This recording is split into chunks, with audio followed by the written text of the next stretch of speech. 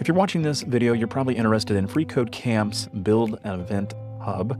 It is their lab where they're going to give you some user stories, and we're going to go ahead and complete it. There's some tests that will get ran to test us on what we have learned in the previous lessons from freeCodeCamp. Now, if this is your first time joining, my name's Rob. I'm with PreCodeCamp. I'm a coding instructor where I help people become web developers and get you interested and help you along with your journey. Guys, all these videos that we're making here for freeCodeCamp, they are free, and something that you can do to help us out is hit that like button. It's free. It only takes a second to do, and that really helps that YouTube algorithm help other people like you find our videos. All right, so let's see what we're going to be building here. It says, take a look at this example, and it looks like we have some H1s, some H2s. We have an unordered list here and some anchor tags. Pretty simple stuff based upon what we've done before. So it may look like a lot, and it typically is, but we're going to go ahead and go through it. And luckily, it does give us a lot of the stuff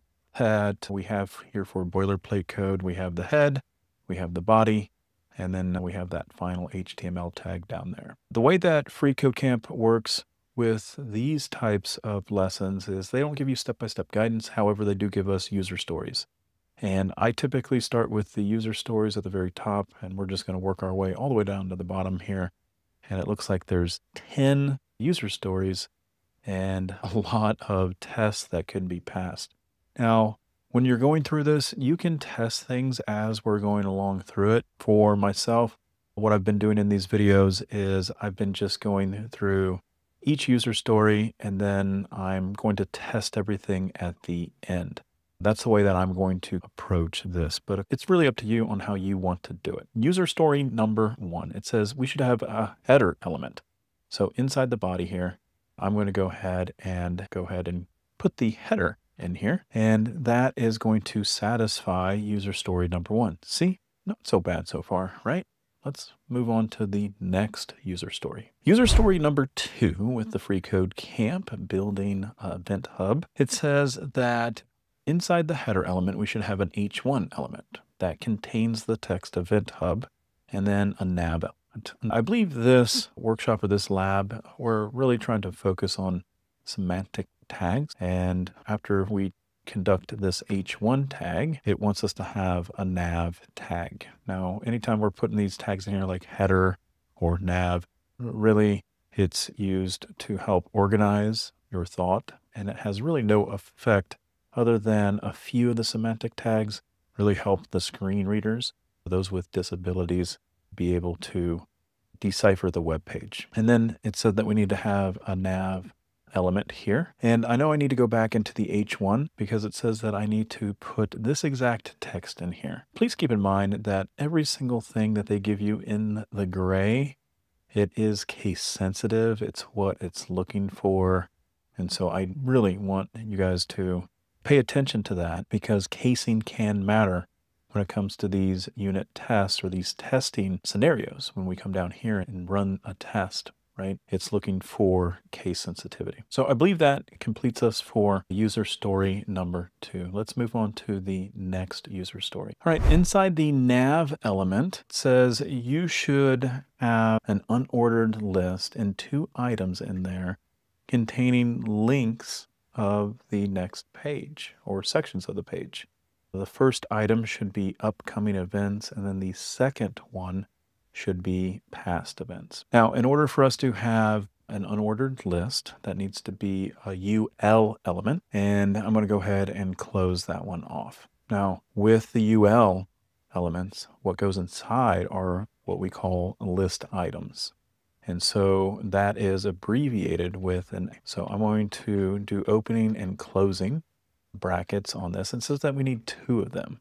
We'll go ahead and do another here as well as a closing one. It says for the first one, we should have the upcoming events. So I'm going to go ahead and copy that. And then I'm going to paste that in there for the second one. Okay, so let me grab the past events and put it there. So you can see that they are bulleted, and if we remember what our original one looked like, it said that these are hyperlinks. And so what I'm thinking here, just reading a little bit ahead, is that we're going to be applying an anchor tag to each one of these, and that's going to be the next user story. Let's go on to it. So step number 4, it says that the link should be represented with an A element and the attribute that links to the corresponding section of the page. And so we have these hashtags that they are providing us, and each one goes on them. How are we going to do this? At the beginning of the upcoming, we're going to do an opening A tag, and then we want to close that A tag on the other side. And we want to do the same thing to each one of these. So it first goes then it goes the anchor tag, and then let's close it off here. Okay, now the beginning anchor tag, it needs to have an attribute called. So the first one is going to be like this. I put a space, I put an equal sign, and then I put the quotes on there. And what goes inside here are the hashtags. So this one's upcoming events. And I know this may not look good, so I'm going to go ahead and try to get this to maybe the next line. It doesn't look like it's going to work out too well here, but I'm limited on screen space. The next one that we need to do this to, I'm going to copy this here, and then I'm going to paste this on the next line. So make sure I hit a space. Instead of upcoming events, I need this to be the past events. All right, I believe that is good. So when you're going through these things, the indentation might throw you off on this. I'm going to pause the video and see if I can clean this up to make it look a little better. All right, so that's cleaned up. Hopefully the indentations help you, and that should complete user story number 4. Okay, user story number 5. It says that you should have a main element that contains different sections of the page. Where the main goes, it needs to be outside of the header for our page to get the check mark for us to complete this. But that's typically what you'd want to do when you're designing your HTML page. So I'm just going to do a main here, and I'm going to add myself a couple spaces, and then I'm going to go ahead and close off the main right here. And that should satisfy the user story number 5. So user story number 6, it says inside the main element, we should have 2 section elements. And again, that's another semantic tag that we're going to be utilizing. And what we're talking about here is inside the main, we're going to go ahead and create a section. And then we're going to close off this tag. And then we're going to repeat this. So I'm going to go ahead and copy it, and then I'm going to paste. So there's our 2 sections. That should complete our user story number 6. User story number 7, it says the first section element should have an ID attribute of upcoming events. I'm assuming that each one of these sections here that we're building out, the link will go to this section down here, and then utilizing this link up here will move us to this section on here. So it's a real easy way for you to have different articles laid out on a page, and you simply click on a link at the very top and it moves your browser scroll all the way to this section. So when we do this over here, the attribute, we want to set that ID, and we want to set that equal to the coming events. So something to note here is that this has to match this exactly minus the hashtag. The hashtag is almost symbolic to an ID, and the ID that it needs to go to is this one here. All right, so that should satisfy user story number 7. Okay, I think we're on user story number 8. It looks like it has a lot of bullet points, so let's take this one nice and slow. So in number 8, it says, in this section here, let's go ahead and have an H2 element with the text of upcoming events. So let's do that first. So H2, and I'm going to go ahead and close off the H2, and we want to type in here upcoming events. Perfect. Okay. Next, it says we need 2 article elements. Each article should represent an event and should have an H3 element in the event title. Really, step by step here, it says that we need to have 2 articles. So here's article 1, here's article 2. Again, we're not going to see anything until we put content in. So the very first article, it says that we need to have an H3 element, and that H3 element needs to be the title of the article. And then we're going to have a paragraph on here. And then it says that we can also add a date to the bottom if we like. I don't know, but we can go ahead and try this out. Let's go ahead and do another p tag on the article itself. Okay, so where are we going to get the information for this? Let's go ahead and go grab some information. But I feel like the two articles, they need the exact same thing. So I am going to set myself up for success here. And I'm going to grab the H3s and the other p tags. And I'm going to go ahead and paste them in here. So that way I have them. Where am I going to go get the reference? At the very top, we have the example that we can click on, and that's how we're going to build this stuff out. So the very first thing that they have on theirs is the AI and machine learning. So I'm going to go ahead and copy that one, and then I'm going to paste that as my H3. Perfect. And again, my indentations are throwing things off here, but hopefully we know that we have an opening and a closing H3 if you followed along with my copying and pasting and building out the tags first rather than typing along. Next, I'm going to grab this for my paragraph tag, and that's going to be my very first one. So I'm going to go ahead and put that there. And then I'm going to grab the date that they have, and I'm going to put it in the final p tag, and it's starting to look exactly like how they have it on theirs. For the secondary article, again, I'm going to use their example. They have Web Development Bootcamp, so that's going to be my H3. I'm going to grab the sample paragraph that they have provided, and I'm going to put that in my next paragraph one. And then for the date, it said that we can put at the end. I'm going to grab that date that they provide us as an example and put it in there as well. So this is looking exactly like how they had theirs. This satisfies user story number 8.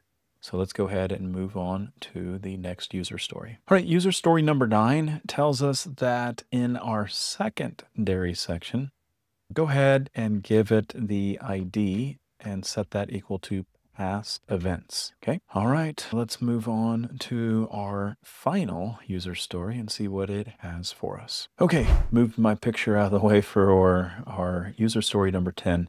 It says inside the past events section, that is right here, we want to go ahead and add 2 article elements, right? So we're going to do an art, and I'm going to copy this once I'm done with it. So that way we have the 2 articles. And then I'm going to do the exact same thing with the skeleton aspect of this. It says that we need to have an H3 element in here. So we're going to do H3, close it off. And then it says we need to have a paragraph tag on here. And then it does say that we could put a date at the bottom if we liked. I will go ahead and do that just for extra practice. Okay. And then it says we want to add an image to the bottom of this. And then it gives us 2 images that we can use down here for both of our articles. An image tag is a void element, meaning that we don't have to close it off, right? And so we can just do a source. We want to set that equal. I'm going to put empty strings on there for now. And then I'm going to go ahead and close that off. So that is going to be my skeleton outline for both articles. Let me grab it and let's go ahead and paste that in there also. Okay, so now that we have that, this should be super easy to go through and do. I'm going to grab this image URL and plop it in right there. I'm going to grab the other one and put it in the SRK. And then I'm going to go ahead and grab that information from the cybersecurity here. This is going to be our very first one, our very first H3 that we created right here. Paragraph tag, let's take a look at what we should put for it. And let me go ahead and paste that in here. And then we have to go back for the date. Again, is all this stuff necessary? Probably not in order to pass the tests, but we're just going to keep on going because they did. This next one is the Blockchain Expo 2024. Let me go to the H3 and we can see that the blockchain is showing up. Let's grab this paragraph. And then the last thing is the date, and that goes in that final paragraph skeleton that we did. All right, perfect. I think we got every single thing on here.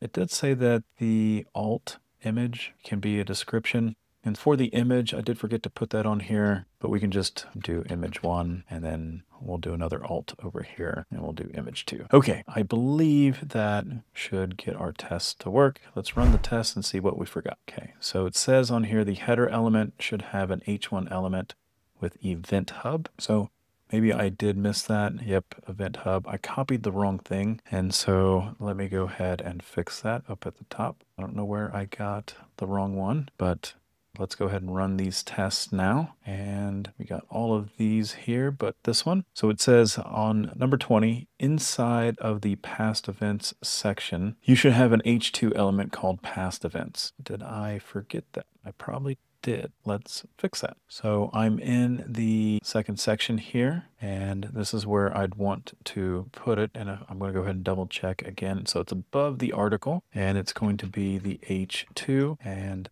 let's go ahead and close that off. Okay, running the tests again. There we go. Now we got it. So like I said, you can create the stuff and then you can test as you go, or you can wait to the end, test, and then fix. Okay. All right. So hopefully you enjoyed this lesson. If you stuck around this long, you saw that we made a few mistakes along the way, but we're able to correct them and fix them. Okay. That's what those tests are there for.